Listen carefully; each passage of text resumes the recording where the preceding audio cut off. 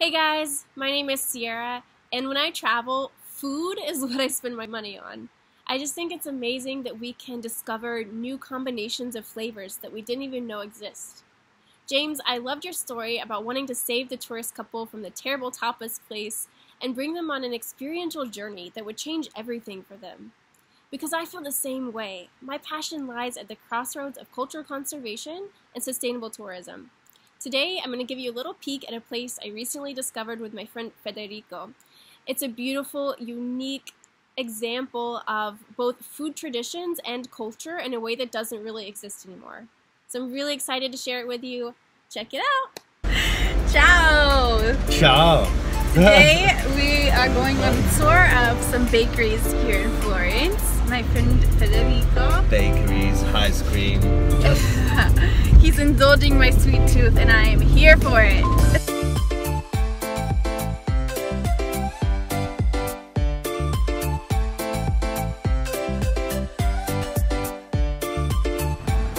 Okay, let's go, Federico. We need. Dario here is the barista. He's been doing this since he was 12 years old. He's seen 3 generations of people come and go, and he watched my friend Federico grow up. It's authentic like I've never tasted. No additives, no colors, no new age machinery, just things done the good old-fashioned way. But what's really special is how you can feel the history and community. A woman with a dog tattoo and her hair in curlers came by just to chat. Everyone entered with a big smile. The coffee isn't always quick, but it's served with a story, and I watched faces light up as they listened to Dario and for a moment let their daily grind melt away. We are with Dario. Dario? Ti vuoi fotografare? Sì. The best barman in the world. Best. All'antica oggi non lo fa più nessuno perché non conoscono nemmeno questa.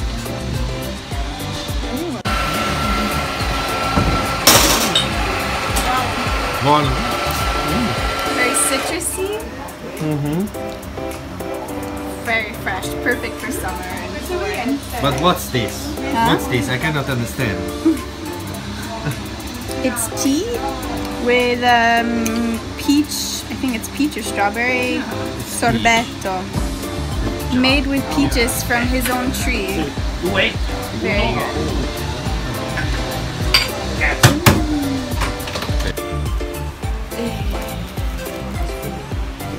Wow. So I hope you enjoyed that.